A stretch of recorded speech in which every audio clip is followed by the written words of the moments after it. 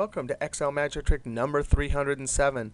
Hey, if you want to download this workbook and follow along, click on my YouTube channel, then click on my college website link and download the workbook, Excel Magic Trick 307 to 315.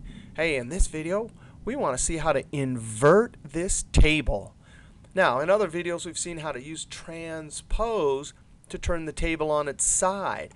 So if values are listed vertically, the transpose function will list them horizontally. All I want to do is flip them. So we have score and grade. 350 and 4, these are the biggest numbers on the top. All the way down to the bottom, the smallest numbers are at the bottom. And I want to flip this table.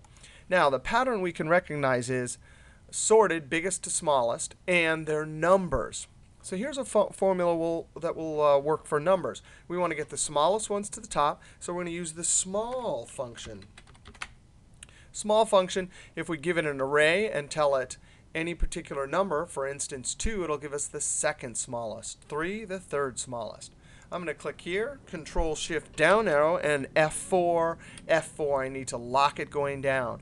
However, when I copy it over to the grade column, I want this range with the dancing ants dancing around to move over to the grade column. Comma, and all we need to figure out is how to get our K.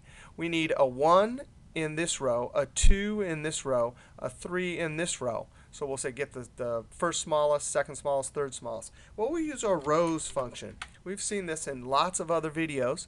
We'll say E8, so we'll type E $8 colon E8. What this says right now is how many rows are there? 8 to 8 is 1. Well, because this one is locked as we go down, this one is not locked. When it gets down to the next row, this will say 8, this will say 9, so it will be 2. When it gets down to the next one, it will be 3.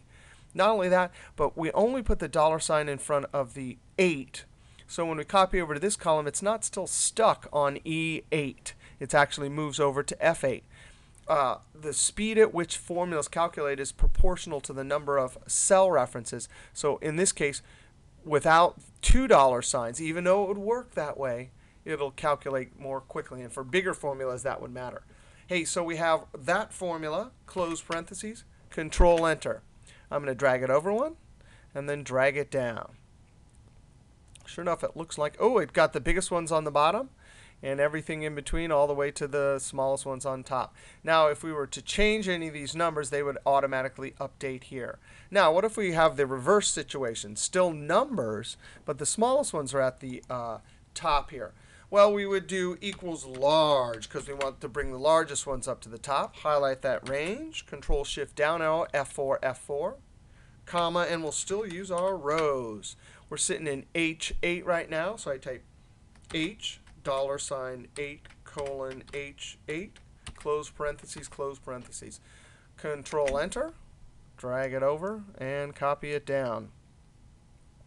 So now we can see the smallest ones are at the top, the bottom, and the biggest ones are at the top. Now, how do we do this if we don't have numbers? Well, we'll probably use the index function. Index is good for so many things. We'll use index equals index. Index needs an array of some values. And then you just say, hey, what row is it that you want to retrieve and what column? We only have one column, so we don't need to use that. We'll highlight this, Control-Shift down arrow, F4, F4. Comma, and we get to our row. Now, how in the world are we going to increment? Now, let's think about this. If right now we have, I think, 13 rows here. If we said 13 for the index, it would give us this one. If we said 12, it would give us this one. 11, it would give us this one, or whatever those numbers are. So we need to somehow increment a number that starts big and gets smaller as we go down. So how about this? Rows. Rows will tell us all the rows. Control-Shift down arrow, F4, F4. Right now, it would give us, oh, it's just 10. So 10 values. So that's 10.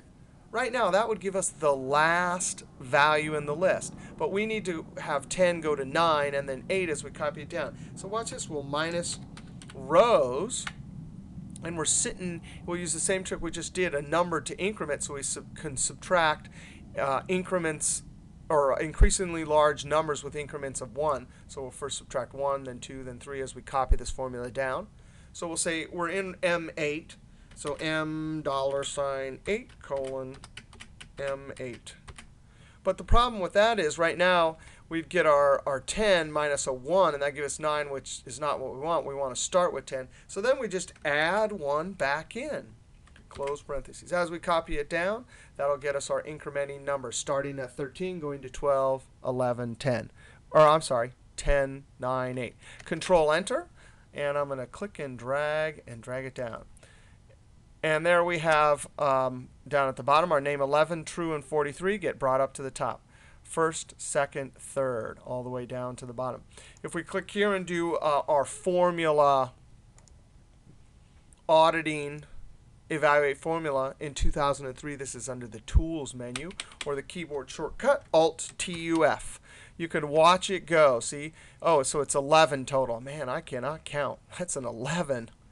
Evaluate 3. So right now we're sitting in 1, 2, 3. So it incremented and got a 3, right? So there's 11 total minus 3. Gives us 8, but we need to add that 1 back in. It gives us 9, and simply index grabs the 9th one in this array, which is 43.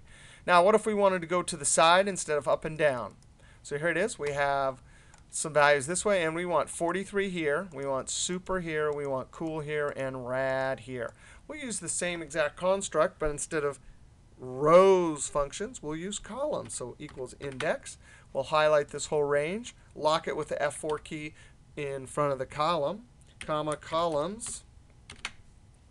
We'll highlight this whole range, lock it in front of the columns, close parentheses, minus columns.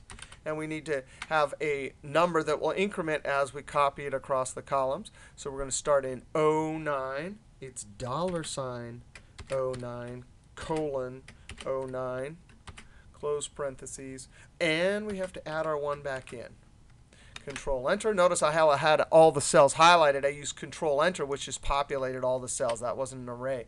But there it is. It reverses them from this horizontal position to this horizontal position. All right, that's about some formulas for inverting. See you next trick.